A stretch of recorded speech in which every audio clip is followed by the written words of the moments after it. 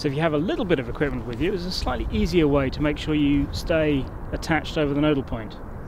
And that's a bit of string, a rubber band and a weight, as this. So you tie the weight to the bottom of the string, tie the rubber band to the other end of the string,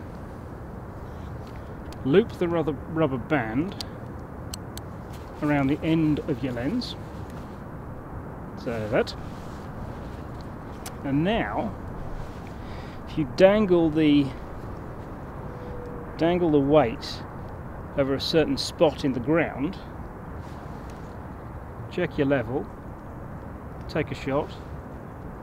As you rotate, because the string is holding the same spot in the ground all the time, you'll find that you're able to fairly easily be able to use the combination of the level and the string to get yourself into roughly the same spot every time.